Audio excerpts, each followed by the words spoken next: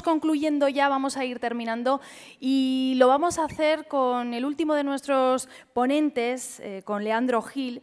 Seguro que todos le conocen, dirige la propuesta gastronómica del Hotel Alma Pamplona y lo cierto es que con su espacio gastronómico La Biblioteca consiguió su primera estrella Michelin en el año 2019, su primer Repsol en el año 2020 y además, felicidades, Leandro, ahora que te tenemos aquí porque acaba de recibir, ayer mismo creo que recogió en Tudela ese premio al mejor chef navarro que otorga la Academia Navarra de Gastronomía.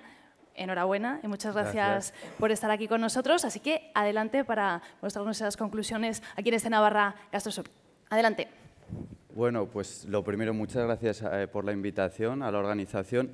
Es un placer estar aquí, como siempre digo, en Navarra y mostrar lo que hacemos. Tenemos la gran suerte, yo creo que es una gran suerte, de estar dentro de un hotel y que nos visite muchísima gente de fuera. Creo que ello conlleva un compromiso, que es el de enseñar nuestra gastronomía, la de aquí, a toda la gente que nos visita de fuera, gente nacional y gente de fuera de España. Por eso es por lo que apostamos por el producto de aquí.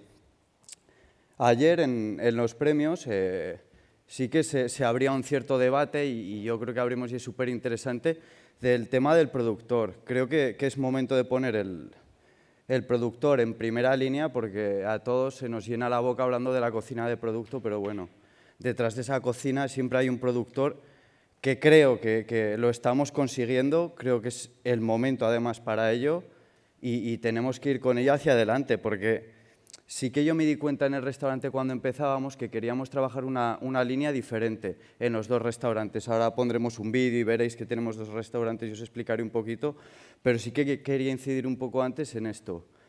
Y tuvimos muchas dificultades para encontrar productos que a mí me parecía que iban a ser de fácil acceso. Cuando salías yo creo que ahora igual es un poco más sencillo, del solomillo de ternera, de la chuleta, buscábamos una hoja de albahaca con un tamaño determinado. Era súper complicado, por eso sí que creímos conveniente trazar una red de proveedores y de productores que somos nosotros los que tenemos que apoyarlos porque son tan pequeños, que tienen tan poco volumen que si nosotros no apostamos por ellos y confiamos en ellos, que además luego con el cliente tiene para mí una reconversión total porque si al cliente se lo explicas es una idea que le encanta, la compra y la puedes vender al precio que vale. Creo que es súper importante y antes de todo quería incidir un poco en esto y ahora contaros un poco el restaurante y los platos porque creo de verdad que es el momento de ello y en Navarra hablamos ahora de gastronomía sostenible, no habla todo el mundo de gastronomía sostenible y a nosotros aquí en Navarra creo que nos viene de raíz. ¿Quién no tiene un familiar que tiene un huerto, kilómetro cero? Creo que todo el mundo. Entonces, creo que podemos tener ventaja competitiva frente al resto en ese sentido y creo que es el momento. Así que nada, os pongo un vídeo y os voy enseñando unos platos y unas cosas que hacemos. Vídeo, porfa. Ir y conocer al productor lo que hace, porque de esa manera es como lo podemos transmitir al concursar. La identificación con el territorio o el conocer, digamos, Navarra desde el plato es fundamental, porque si hablamos de cocina, hablamos de producto, y si hablamos de producto, hablamos de productor. Es una relación fundamental. Al final nos hemos dado cuenta de que el viajero lo que busca es conocer el destino. La idea del Hotel Alma en Pamplona nace con esta filosofía, que es hacer una cocina que represente a Navarra, pero que nos represente a nosotros. Es hacer algo más que ofrecer solo estancias. Intentamos ser un poco anfitriones desde un plato y desde una mesa. Una persona que venga al restaurante Alma va a conocer Navarra, pero una persona que venga al restaurante La Biblioteca va a conocer los orígenes de Navarra que los ponemos al día.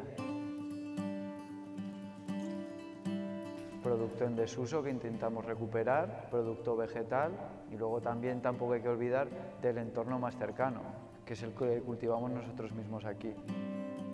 Para nosotros el uso de hierbas aromáticas es el uso de un ingrediente más. Al final es un mundo infinito. Es una cocina de nobleza, honesta, de respeto por la tradición desde el producto de origen. Una cocina muy exigente, tanto con la calidad de sus productos como de sus ejecuciones. Que nos gustan pues cocciones pues muy ligeras y casi crudas para dejar el ingrediente casi pues como lo encontramos en la naturaleza. Una cocina limpia, una cocina fresca, pero tampoco es una cosa que sea buscada, sino es como resultado de la materia prima que utilizamos, en este caso las verduras, y el tratamiento que le damos. Leandro le aporta a la cocina navarra, a mi manera de ver, la juventud, pero sobre todo respeto por una cocina que ha vivido. Él quiere decir algo. Que si quiere conocer la gastronomía navarra desde un punto de vista diferente, yo no sé si somos mejores o peores que los demás. Lo que está claro es que hacemos las cosas diferentes a los demás. Entonces, si quiere encontrar algo diferente, tiene que venir aquí.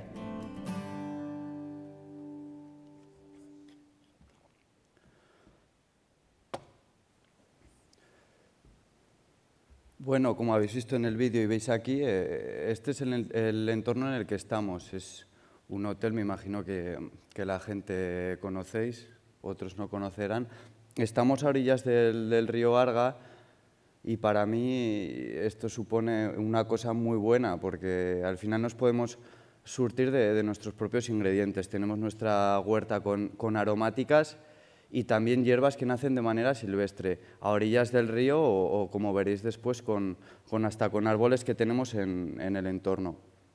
Aquí trabajamos con dos restaurantes. Uno es el restaurante Alma, que es esta, y te voy diciendo yo cuándo pasar. Gracias. Tenemos dos restaurantes. Este es el restaurante La Biblioteca, que ahora hablaremos de él, y también tenemos el restaurante Alma.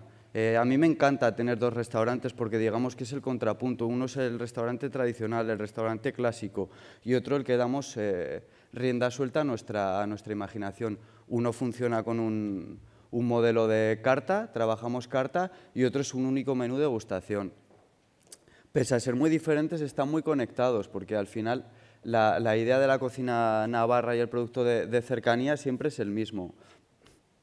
En el restaurante Alma trabajamos una cocina clásica, pero sí que creo que desde un punto de vista de cocciones sí que intentamos ponerla al día en cuanto a cocciones un poquito más justas de lo que se hacía de manera tradicional y también con guisos, brasa y verduras, pero siempre dándole ese punto de limpieza. Cocina tradicional, pero puesta al día en el sentido de los métodos de cocción.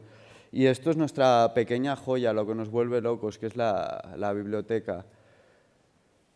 Es un restaurante que como tal no fue buscado. Sí que empezamos a trabajar con el restaurante Alma, pero por circunstancias, clientes que vinieron, nos dimos cuenta que sí que teníamos dos tipos de cliente. El cliente que buscaba un punto más y el cliente familiar, el cliente de hotel. Entonces, creímos conveniente separar los dos ambientes y crear este pequeño espacio, un espacio íntimo, casi de artesanía. A mí me gusta mucho relacionar la cocina con eso, ¿no? Con la artesanía, el trabajo con las manos. Creo que es un trabajo que de hecho que tenemos que seguir apostando por él porque en cierta manera en el futuro posiblemente se pierda todo el trabajo de artesanía. Entonces, en este restaurante sí que aquí ya vamos un punto más allí. Trabajamos muchísimo el mundo vegetal. A mí, que soy un fanático de los conceptos, me encantan los restaurantes que estén súper bien conceptualizados. Y para mí, cuanto más corto sea el concepto, definir el concepto me parece que es más fabuloso. En nuestro caso nos quedamos con producto vegetal. Es lo que queremos mostrar aquí, producto vegetal, un paso más allá de las verduras. Siempre digo, nos encantan las verduras, nos encanta el espárrago, nos encanta la alcachofa, pero sí que creo que aquí tenemos que mostrar otras cosas. Creo que Navarra es espárrago y alcachofa, pero creo que es mucho más. Creo que es ajo, creo que es cebolla, creo que son raíces, creo que son tubérculos y en ello estamos. Tenemos una apuesta clarísima por ello. Hay gente que sí que se pregunta por qué no utilizamos más productos nobles. A mí esa palabra de nobles creo que son productos caros. Queremos centrarnos en el producto humilde y que la gente vea que con producto humilde se puede hacer alta cocina y se pueden hacer cosas fabulosas. Pasamos a la siguiente foto, por favor. Esto es una muestra de ello. Este es nuestro primer plato del menú. Son las malas hierbas y las presentamos así desde el principio. Se llaman malas hierbas. Por eso mismo. ¿Por qué? Porque son malas hierbas. Porque no nacen 15 días al año, porque no tenemos que estar regándolas todos los días. Nacen de manera silvestre. Hay alguna que es una planta invasora. Y es esto, es una crema agria aromatizada al romero y 3 hierbas con diferentes sabores. Milenrama, siempre viva y la pimpinela. El cliente las come en crudo y es eso, es el primer paso de nuestro menú. Cuando el tiempo nos lo permite, se come afuera, viendo el maravilloso paisaje que tenemos. Y es eso, es un poco mostrar que no... Y cuidado, no me malinterpretéis, que el solomillo a mí me encanta, la chuleta me encanta, el rodaballo me encanta, la alcachofa me encanta, pero ya tenemos otro restaurante que es el tradicional donde lo hacemos. Aquí queremos ir un paso más allí y que de verdad la gente vea que creemos en esto, que creemos en la verdura, creemos tanto en la verdura que apostamos por vegetales de todo tipo, y es la idea, es hacer lo que creo que sentimos y lo que hemos visto desde pequeños. Estas cosas que hacemos no son buscadas, son los productos que yo conozco desde pequeño y creo que honestamente son a los que mejor partido le podemos sacar. Siguiente foto. Este es un aperitivo que lleva con nosotros desde el comienzo del restaurante. Es una hoja de albahaca, que ya veis que tiene ahí diferentes puntos. Una es una mayonesa ahumada y lo otro es un gel de agua de guindilla. Esa hoja la deshidratamos y la ahumamos. Me imagino que muchos aquí os acordaréis, yo de pequeño en casa de mis abuelos se hacían matanzas, ¿no? Y se ponía el cerdo, se colgaba el cerdo, la careta del cerdo para que se ahumara y se curara. Esta es la idea, como os comento, es trasladar todo lo que nos rodea al mundo vegetal. Es el segundo paso de nuestro menú en un bar que hemos creado este año, que es un bar de fermentados y conservas, donde es un aperitivo que entra dentro de una serie de aperitivos que son unos aperitivos todos con técnicas ancestrales, diferentes técnicas ancestrales que se utilizaban antes y es un poco la recuperación de lo de antes. Al final veis que para definir, cuando preguntan cómo defines tu cocina, tampoco nos centramos en definirla como tradicional o moderna, porque es que creo que está entre medio y todo se relaciona, por eso no nos preocupa. Sí que creemos que tenemos que mostrar elaboraciones contemporáneas, pero siempre mirando atrás, mirando desde luego que al origen y recuperando ingredientes, métodos y maneras de hacer de las que se hacía antaño. Siguiente foto, por favor. Bueno, este es un plato que antes os he introducido un poquito, como habéis visto en el entorno, os he dicho que también trabajábamos con árboles. Esto es una muestra de ello, este es un plato que es cedro, solo un ingrediente, es el cedro. Entonces, es un plato que como reto creativo creo que estuvimos 4 o 5 meses pensándolo antes de lanzarlo. Porque claro, yo me planteaba, ¿a qué sabe un cedro? No es un sabor que tengamos en la mente, no es un sabor que digas, una alcachofa, todos sabemos a qué sabe una alcachofa, a qué sabe un tomate, a qué sabe un arándano, pero en el caso del cedro no. Entonces esto es una interpretación de lo que nosotros creemos que es comerse un cedro, ¿no? Este plato empezó por diferentes elaboraciones que sí que íbamos metiendo en el menú. Primero empezamos a utilizar las agujas del cedro, no sé si os he dicho, es un árbol que tenemos justo al lado del hotel, cuando se baja la cuesta, un árbol que hay enorme que parece un pino, pues es el cedro y es de donde nos surtimos para ello. Y empezamos utilizando las agujas del cedro en elaboraciones aisladas y un día dijimos, ¿por qué no juntar todas estas elaboraciones pensar una idea y hacer eso, un plato conceptual en torno al cedro. Es un plato que a mí cuando lo sacamos me dio bastante miedo, no por la idea, porque me encantaba, la verdad que era una idea que me encantaba, pero sí por un punto que yo consideraba que tenía un exceso del dulzor natural de los piñones del cedro, y sí que en nuestro menú veía que repuntaba un poco hacia arriba el tema del dulzor, porque también nuestros postres, son muy limpios, son con muy poco aporte de azúcar, entonces me preocupaba mucho ese tema. Creo que sí que es un plato diferente en cuanto al punto de dulzor, pero creo que es un plato que funciona muy bien. De hecho, a los clientes es de los platos que más les gusta. Es un ajo blanco que elaboramos con los piñones del cedro, luego un aceite que también hacemos con el cedro, con las cáscaras que tiene la piña, y luego lo cubrimos con una piel de leche que aromatizamos con un polvo que elaboramos también con el cedro, y luego la infusión que veis que es con las piñas secas del cedro. Y en temporada, cuando la temporada nos permite, que sobre todo en junio, sí que le rayamos un poquito de la piña verde para darle ese toque cítrico para contrarrestar un poco el dulzor que os comentaba antes. Siguiente diapositiva. Bueno, esto que veis es un espárrago triguero crudo, ¿vale?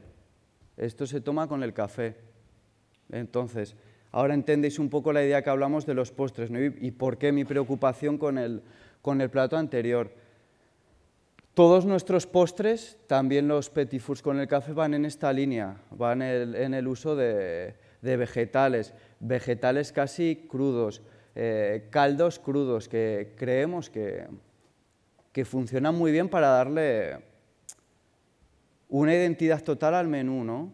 Hay veces que pasa que vas a un restaurante, pruebas la parte salada y pruebas los postres, y hay ese punto que parecen dos cocinas diferentes, ¿no? Nosotros queríamos que fuera todo de principio hasta el final, que tuviera sentido, que la historia que contamos cuando entras se completara con los petit fours. Y a raíz de esto hemos creado una línea, no sé si ahora estamos en torno a 15 petit fours que van todos en esta línea, usamos todo tipo de verduras. Aquí sí que nos centramos más, y no es una cosa buscada, creo que se ha dado así, en verduras más reconocidas, por eso, por el dar el punto de decir, bueno, estas verduras todas las conocemos en el mundo salado, ahora las introducimos en el dulce. Aquí es un poco curioso porque aquí sí que entra la alcachofa, entra el espárrago blanco, entra el espárrago verde, entra la coliflor, entra el pimiento del cristal. Con todo esto elaboramos diferentes pequeñas elaboraciones, y ahora las hemos introducido en un carro, que es nuestro carro de dulces. Entonces, por mi parte, nada, este es el trabajo que nosotros realizamos en la biblioteca. Como os digo, es un restaurante pequeñito, queremos que sea así. Son ingredientes que, como os he dicho antes, nos cuesta mucho trabajo conseguirlo. Trabajar para 30 clientes en cuanto a este tipo de producto lo vemos imposible, porque vamos de la mano de los productores, porque es lo que tenemos que hacer, porque no hay otra manera de conseguirlos. Y es una línea que creo que es muy bonita, porque sobre todo es en la que creemos, y cuando vas a un restaurante y ves que lo que te cuentan es verdad, creo que es lo que hace a un restaurante subir de nivel. Así que nada, por mi parte un placer, y aquí como estamos en casa, si alguien tiene alguna duda, yo estoy encantado de resolverla. ¿Nadie?